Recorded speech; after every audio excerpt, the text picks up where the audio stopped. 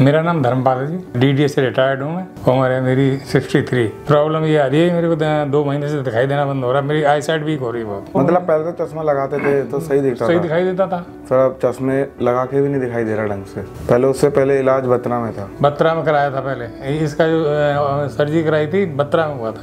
उसके बाद फिर हमारे 1-2 मिलने वाले, उन्होंने यहाँ ऑपरेशन कराया तो उन्होंने कहा आप वहाँ चले जाइए। तो फिर मैं तब यहाँ आया। कहीं जाना आना है तब भी कोई साथ में होगा, खाना खाऊंगा तब भी किसी को साथ में बैठाऊंगा। तो दिखाई नहीं देता। न्यूज़ सुन लेता हूँ, अखबार भी मोटे अक्षर, मोटे हेडिंग अखबार के भी देख लेता हूँ। बाकी वैसे छोटे अक्षर नहीं पढ़े जाते, नहीं दिखाई देते। अभी 2 महीने से प्रॉब्लम है, वैसे नहीं थी। अकेले नहीं चल सकते, कोई ना कोई चाहिए चलने के लिए। कहीं जाना होगा तो एक बंदा चाहिए ही चाहिए। दिन में तो थोड़ा बहुत देख लेते, रात में तो जैसे मान लो थोड़ा बहुत दिखाई दे रहा है। अब आप दिखाई दे रहा है, कहाँ जी आप खड़े हो। देखो जी, उम्मीद पे तो दुनिया कायम है, उम्मीद है तभी यहाँ आए हैं। अभी हमने आपका आईज मैंने चेक करी है जैसे जी। ठीक है, तो राइट वाली आंख के अंदर ना पर्दे के ऊपर झिल्ली बन रही है। थोड़ी सी वेन ऑक्लूजन की प्रॉब्लम है, या तो वो बीपी की वजह से होती है या फिर कभी चर्बी बढ़ जाए, है ना। बीपी तो मेरे को कभी बीपी की नहीं आ रही है, उसके लिए हम इन्वेस्टिगेट कर लेंगे कि ये वेन ऑक्लूजन क्यों हो रहा है। जी। बट जो आपकी नजर कम हो रही है, वो बेसिकली राइट वाली आंख के अंदर जो है वो पर्दे के ऊपर एक झिल्ली बन गई है। जी सर। ठीक है, तो उसके लिए तो सर्जरी करेंगे, कर दो जी। और जो लेफ्ट वाली आंख है उसमें थोड़ा लेजर करने की जरूरत पड़ेगी हमें। जो वेन ऑक्लूजन है आपकी आंख के अंदर, जो हल्की सी नस ब्लॉक हो रखी है, उसके लिए हम लेजर आज ही कर देते हैं लेफ्ट वाली का। ठीक है, और इसमें झिल्ली रिमूव करेंगे और फिर धीरे धीरे विजन आएगी इसमें। ठीक है जी। तो नॉर्मली 3 से 6 महीने लगते हैं विजुअल रिकवरी के लिए। ठीक है जी। क्योंकि पर्दे की थिकनेस काफ़ी ज़्यादा है, तो उसको मिनिमम 3 से 6 महीने आप लेके चलो कि जैसे जैसे पर्दे की थिकनेस कम होगी वैसे वैसे धीरे धीरे विजुअल रिकवरी आपकी इंक्रीज होगी। ठीक है जी। ठीक है।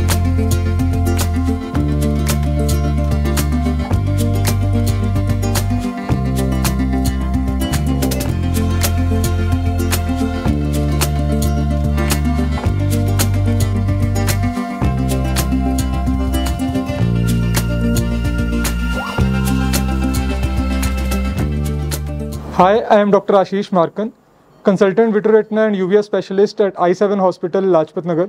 So today we are going to operate on a 62-year-old male who has this diminution of vision gradually progressing from last 6 months. And on fundus examination, we found that he had this grade 2 epi-retinal membrane, which was formed secondary to a branch retinal vein occlusion. So this case we will be doing a 25G MIVS surgery. We'll be removing the epi-retinal membrane and then we'll be doing the laser of the CNP areas.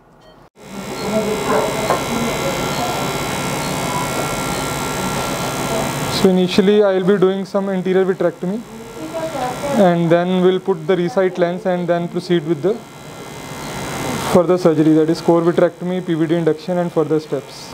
So we can see that this patient has asteroid hyalosis.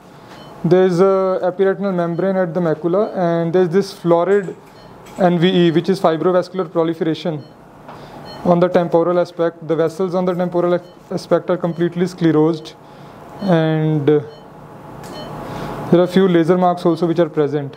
We can see that there are some laser marks in the superior retina. So we'll be doing vitrectomy first, then clearing the epi-retinal membrane, removing the epi-retinal membrane and then doing the laser. At the end of the surgery, I'll also be giving an anti-VEGF injection just to prevent any bleeding from these florid NVs. So I've put some Canacot crystals on the posterior pole and we can see that the PVD is already present. We'll be just completing the peripheral vitrectomy or mid-peripheral vitrectomy and then do the ERM peeling. Infusion off.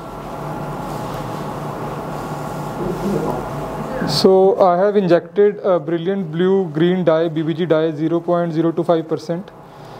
I kept it for about 30 seconds to 1 minute and now I'm just aspirating the dye and we'll see we're able to stain the epi-retinal membrane. The ERM will take a negative stain. So we can see that the BBG dye has very beautifully negatively stained the epi-retinal membrane. So I'll be using a 25G forceps, ILM forceps to basically pinch and peel. We'll first just pinch it and just try to peel it.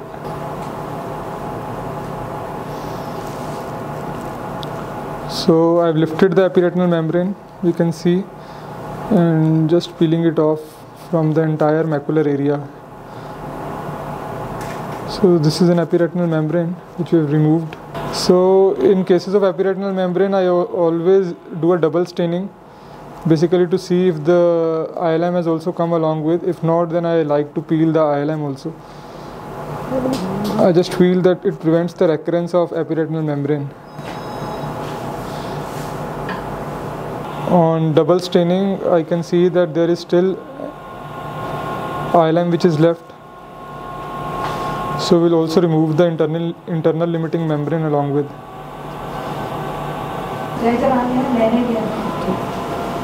So we have also removed the ILM. So we are just about to end the surgery now. I'm just doing peripheral vitrectomy, some shave vitrectomy, and then we'll be doing endo laser and giving an anti-VEGF at the end of this surgery. So now I am doing endo laser of the temporal avascular retina. So as you can see, we have almost lasered the entire temporal avascular retina, and now I'll be just doing a fluid air exchange and then we'll be closing the case. So we completed the fluid air exchange and now we'll be closing the ports.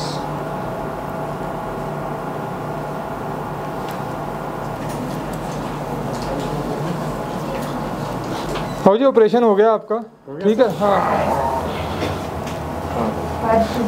सो अभी हमने जो surgery करी है वो basically एपीरेटिनल membrane की surgery करी है।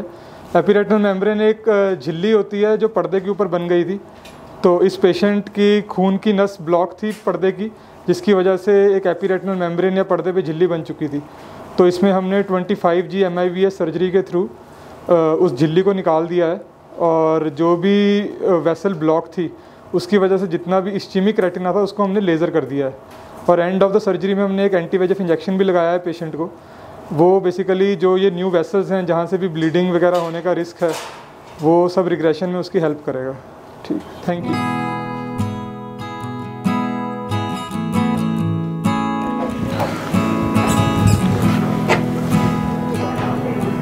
नीचे पैरों में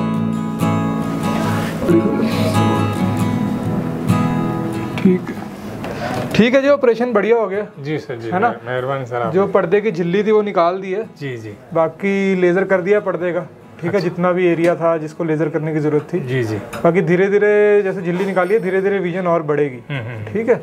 अराउंड 2 से 3 महीने लगते हैं, अच्छा है ना। जब झिल्ली का असर पर्दे के ऊपर से निकल जाता है तो पर्दा अपने आप धीरे धीरे अपनी शेप में आ जाता है। जी जी, तो धीरे धीरे टाइम के साथ हो जाएगा, ठीक जी, ठीक है। और अभी गर्दन के नीचे नीचे नहाओ, आँख में डायरेक्टली पानी वगैरह नहीं जाना। कब तक जी? हफ्ता 10 दिन और, अच्छा ठीक है। उसके बाद आराम से नॉर्मल अपना जैसे भी आप सब काम कर सकते हो। ठीक है, अगले 5-10 दिन का परहेज है बस। हाँ हाँ, कोई बात नहीं। ठीक है जी, ठीक है, ओके जी, ठीक है सर, थैंक यू सर। अभी डॉक्टर साहब कह रहे हैं कि अभी टाइम लगेगा थोड़ा सा। पढ़िए क्या लिखा हुआ है। और अभी 3 के बाद 7, वेरी गुड। अभी 2 से पहले 4 से पहले 0, वेरी गुड। अभी पढ़िए 0 2 7 4, बहुत अच्छे। अभी पढ़िए, बोलिए एक बार। 7 5 0, अब शुरू में 2 3 4 है। भाई पहले तो नज़र बहुत कमज़ोर थी, और अब तो ये है कि टाइम लगेगा, कुछ हो सकता है बेहतर हो जाए और बढ़िया। अब देखो जी, ऑपरेशन के बाद तो इम्प्रूव तो होगा ही होगा।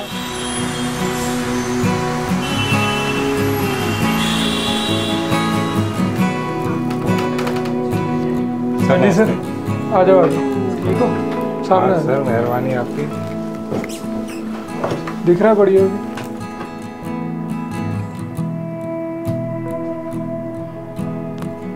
खोलो आंखों,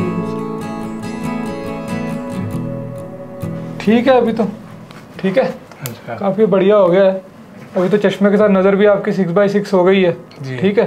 तो जो झिल्ली निकाली थी वो अभी तो ठीक है, नारा निकाल दिया। एक बार एक स्कैन करके देख लेते हैं बस पर्दे का, अच्छा ठीक है। उसके बाद फिर बस चश्मा लगाओ, ठीक है। दूसरी आंख में भी जो लेज़र किया हुआ है वो ठीक है अभी, ये वाला? हाँ, वो खून की नसें जो हैं वो सूख रही हैं अपने आप जी। ठीक है, उसको देख लेंगे फिर महीने 1.5 महीने में देख लेंगे एक बार। बाकी ठीक है, चश्मे का नंबर दे देंगे आज आपको ना जी, उससे फिर आपका बढ़िया हो जाएगा 6/6। बाकी चश्मा लगाना है रेगुलरली ठीक है, दूर का है और नज़दीक का। जो आप मतलब अभी नंबर जो देंगे? हाँ नंबर देंगे अभी ना जी। ठीक है सर। ठीक है। अभी रीड करेंगे, 427 यहाँ पर रीड करेंगे 2043 504273 ये लाइन पढ़ेंगे 69 वाली लाइन 307457। ठीक है। अभी पढ़ेंगे, ये आखिरी लाइन है, कुछ कुछ अक्षर आपको नजर आ रहे होंगे। हाँ, कुछ कुछ नजर आ रहा है जी। अच्छा, रीड करने की कोशिश करेंगे। 7204357। ठीक है। आपका राइट आई से जो पर्दे की सर्जरी हुई है उससे आपको जो सबसे आखिरी लाइन है जी 66 लाइन वो आपको विजिबल है, देख सकते हैं आप। अच्छा। ठीक है। ठीक है, हाँ बिल्कुल ठीक, बिल्कुल खुश हैं जी। आज मैं 21 दिन बाद आया हूँ हॉस्पिटल और डॉक्टर साहब से बात हुई, बहुत अच्छा महसूस हो रहा है मेरे को। मेरी नज़र भी पहले से बेहतर नज़र आ रही है और अगर मैं इस लायक होता तो शायद डॉक्टरों के नाम भी दे के जाता, मगर मैं क्योंकि डॉक्टर मेरे से बहुत बड़े हैं, मैं तो बहुत छोटा आदमी हूँ। उनको सिर्फ धन्यवाद देना चाहता हूँ।